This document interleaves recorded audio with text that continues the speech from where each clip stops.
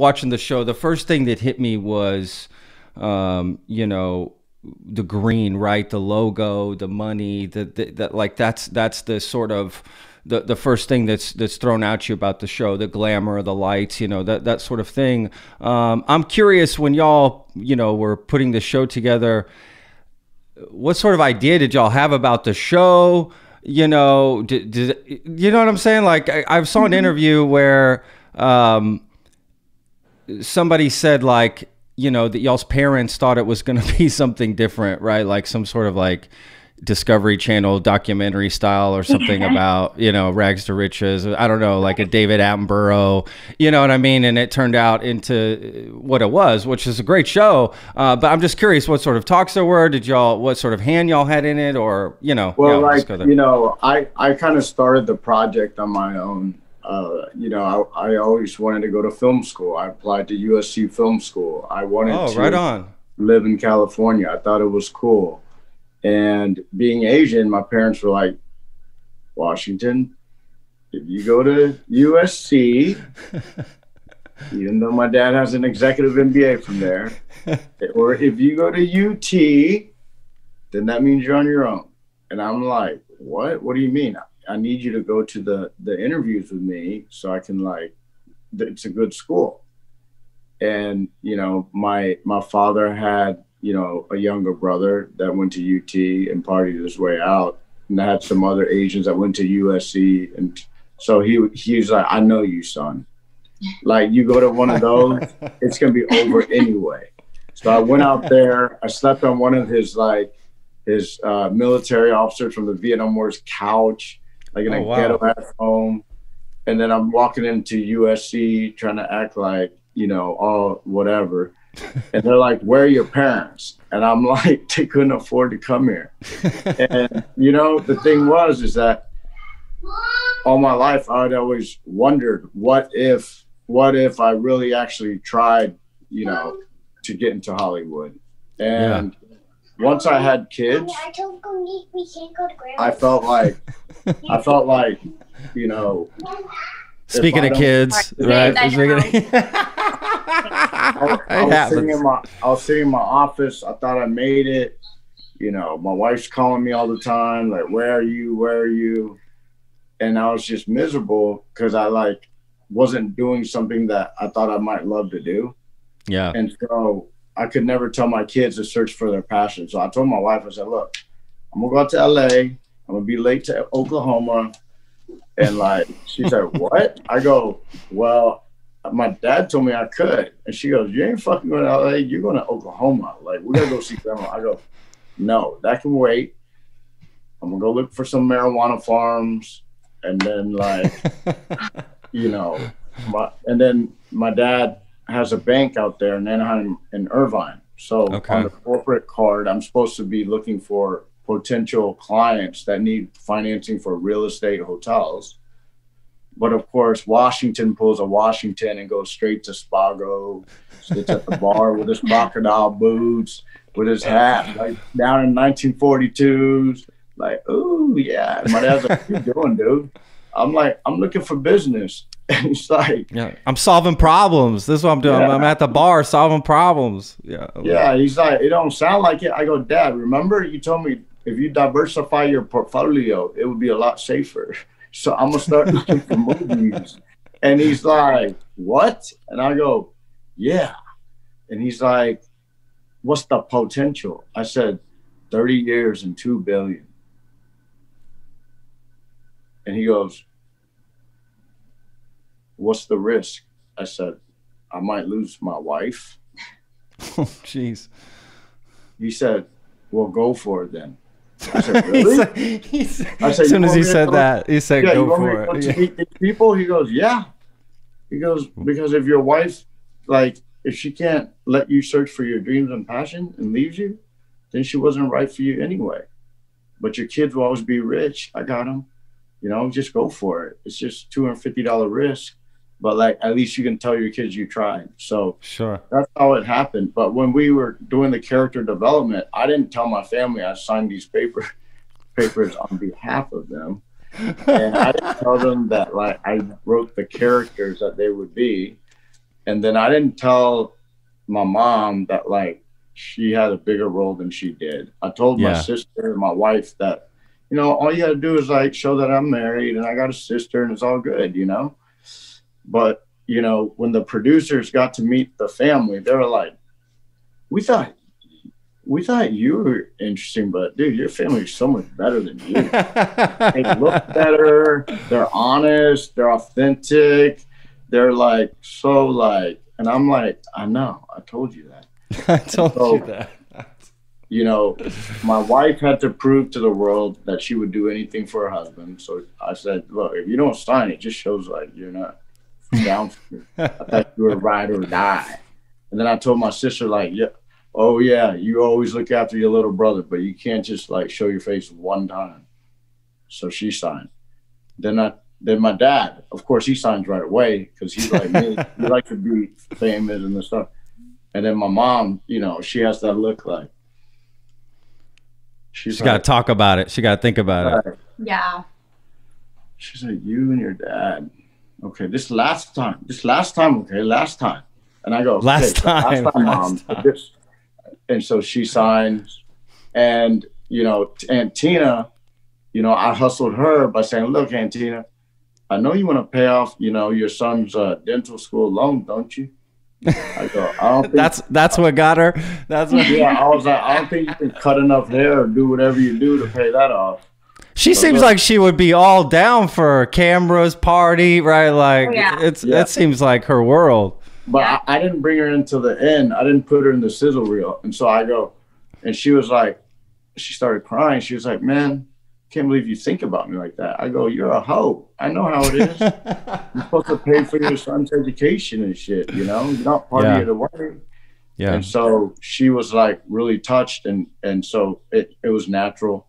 And then Sammy actually, you know, her mom like had passed away like a year before. So I just wanted to be there for her. Sorry to hear that. Yeah, and so she kind of lived with us, and you know, helped me out with all the paperwork and stuff. Sure. And you know, at the end of the day, it was like, man, we're from Texas, right? Yeah. I told HBO, I said, look, man, come to my hood, come to Texas. Let me show you what it's about. When they came here, you know, they were like, you know how it is, you know? And I'm like, yeah, you see the horses, you see the cattle. They're like, wow. And I'm like, it's going to be cheaper. You're going to get some tax rebates. You're going to open up doors for other people, open up other people's minds in my community that think they can't do it. Yeah, good point. And that's what they really loved about Texas and Houston. They love that, you know, it's a culture that's misunderstood. Yeah, Houston's a great city. Doesn't get enough attention.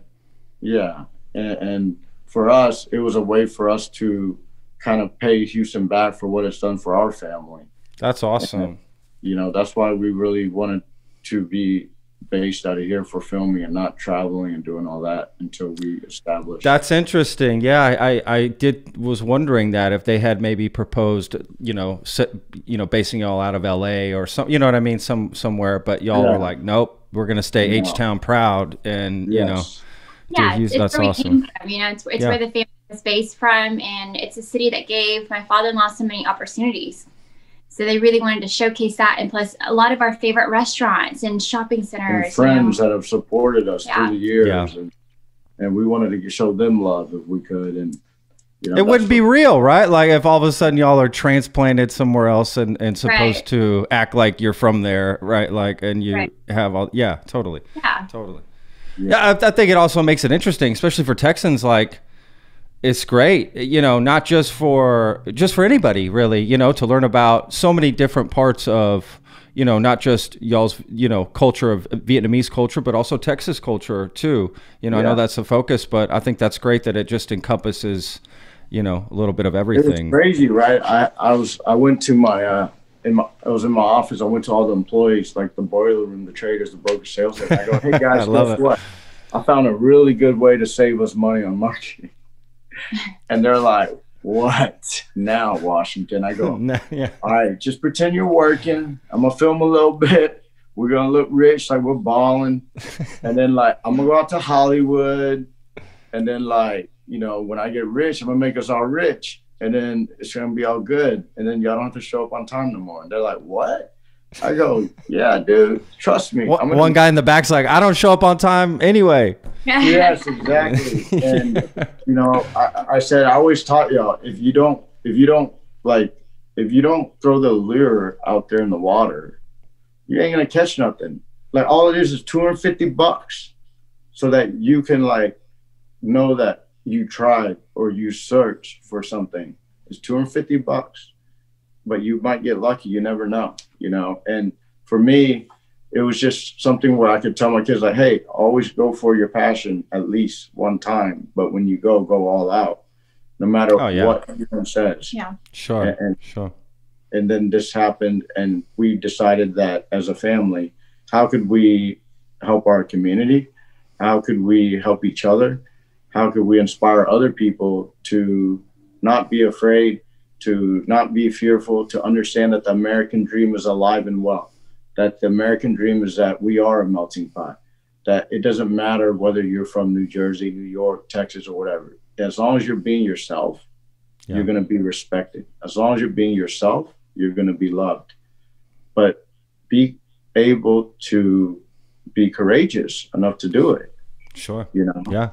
Yeah, that's absolutely great point. Yeah, there's only one. Look at you. You know, you're successful. Let's not get carried away here. Well, but like, think about it. You have to do everything yourself, right?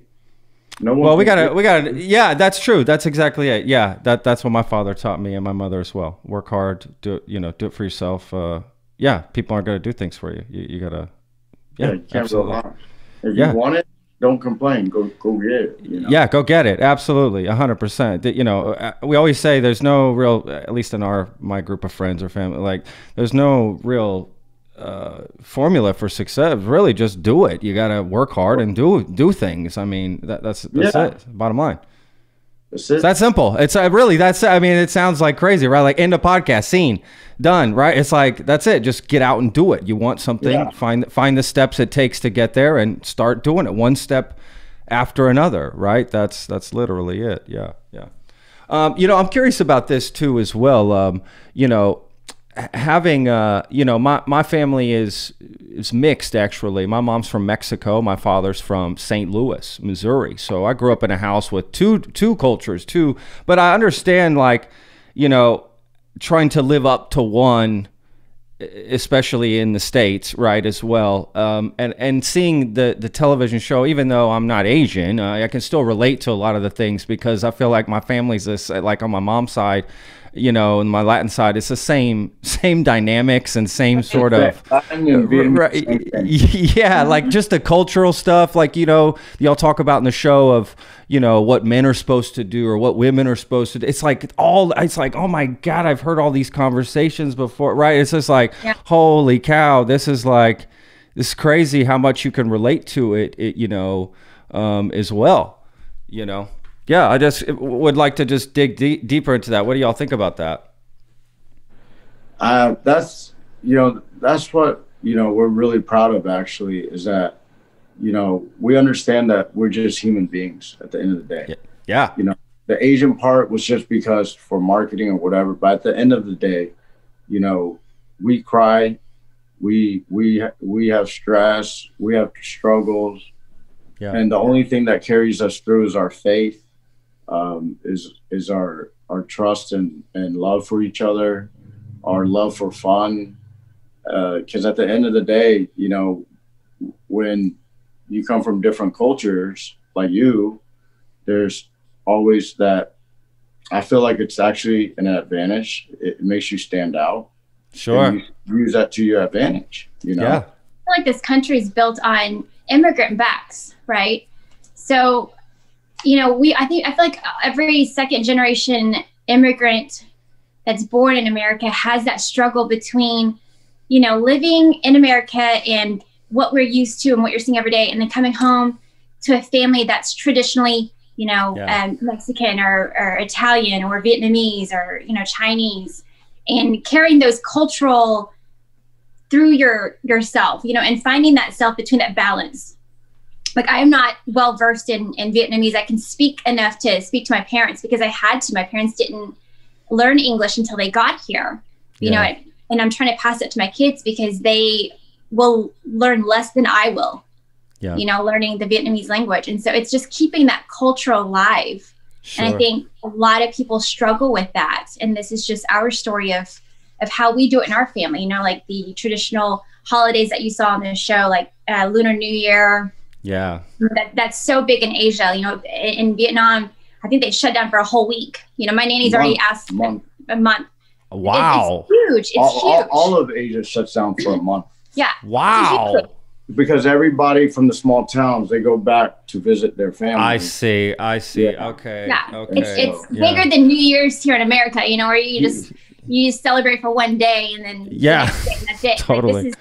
Like, so it's huge in the Asian culture. Wow. And so for us to celebrate that here is a big deal. And of course, you know, we can't stop working for a month. We can. I wish. Totally. You know, but you know, my nanny's already asked off for the whole like week, and I'm like, She's like, I'm giving you a break. I could have asked for the month. Right. Like, yeah. That's funny. Yeah, that's great. I love that. Yeah, finding that balance. I love that. I think that's why a lot of people love the show too.